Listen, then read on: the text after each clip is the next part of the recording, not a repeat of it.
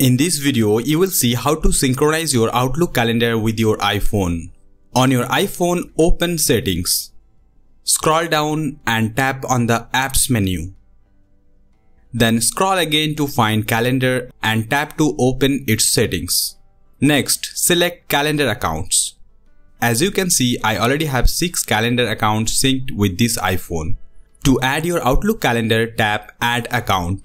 If you are using a free Outlook account like Outlook.com or Hotmail.com, select Outlook.com. If you have an Office 365 account, select Microsoft Exchange.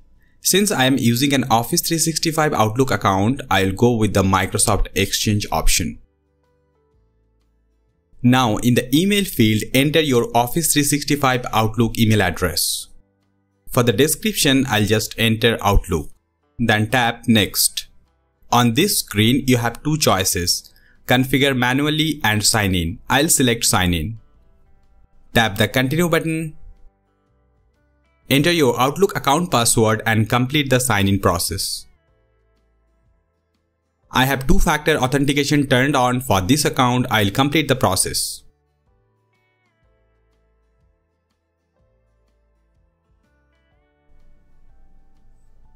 This checkbox is optional. I'll leave it unchecked. I'll tap the Accept button. Now you will see the options for what you want to sync with your iPhone. I only want to sync the Outlook calendar, so I'll disable the other options. If you also want to sync emails, contacts, reminders and notes, feel free to keep these options enabled. Tap the Save option. Account added. Now you can see the newly added Outlook account in the iPhone calendar. You can follow the same steps to synchronize your Google Calendar with your iPhone. Let's go back for a moment.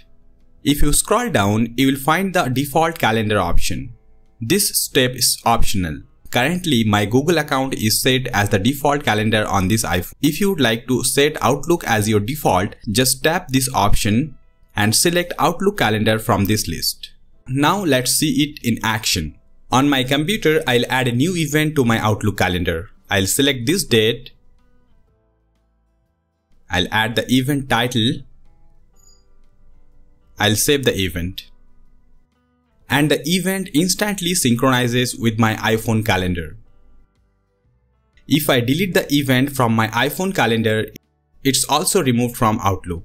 As you can see, it works perfectly. If you are interested in syncing Outlook calendar with Google Calendar or vice versa, be sure to check out these videos. I have got a whole library of Outlook and Microsoft 365 videos for you to check out. If you found this video helpful, don't forget to hit the like button. Thanks for watching.